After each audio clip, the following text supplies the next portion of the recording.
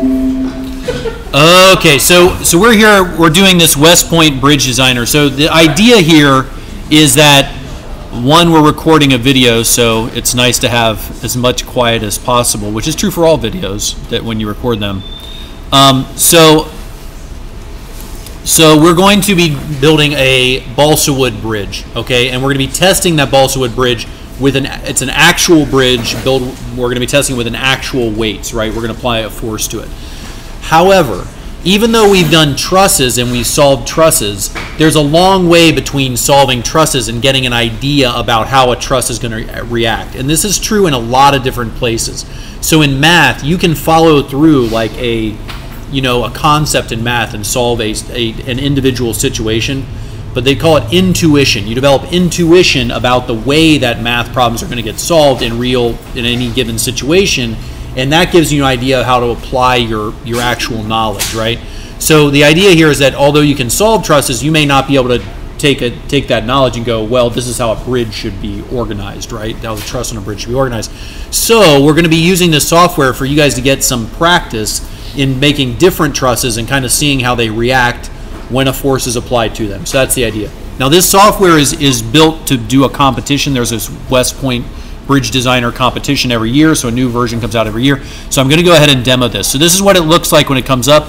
On Windows 8, you would click the icon at the bottom left-hand corner of your screen and then search on Bridge. On Windows 7, just click the Start button and just type in Bridge. You'll see West Point Bridge Designer 2014. There are 3 links in the Start menu. One is uninstall, one is for slow computers, and one is just the regular one. You want to use the regular one. Okay.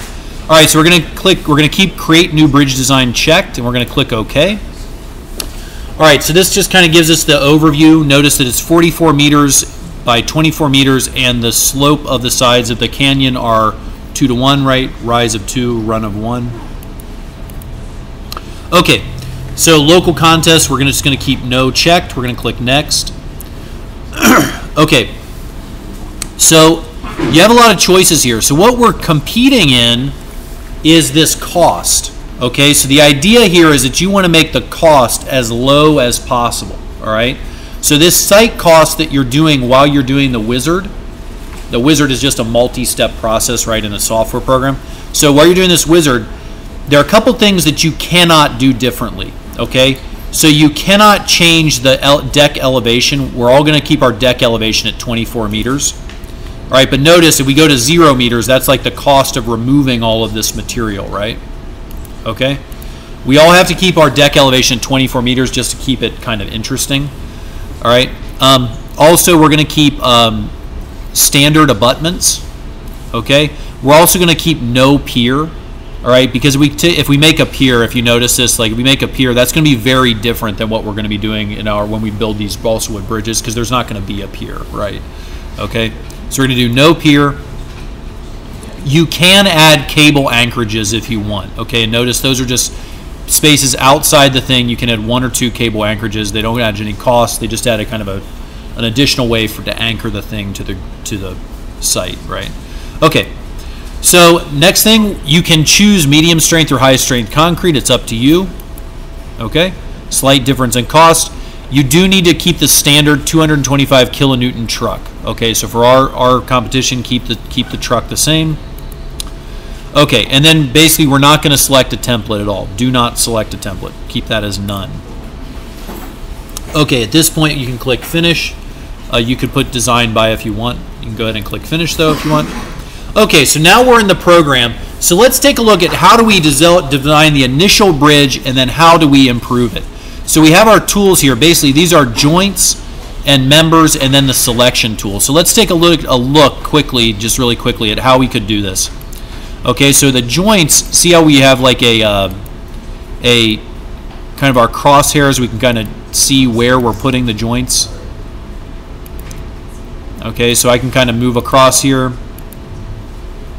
Then with the members, I can move across multiple joints if it's in a straight line. Okay, and then I can draw individual members like this as well. Okay.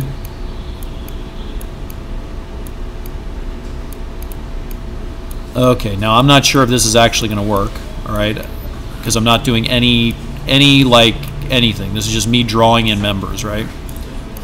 Okay, so just to get something to work with here on our demo, which is short for demonstration, obviously. So, okay, so we have our initial truss kind of built here.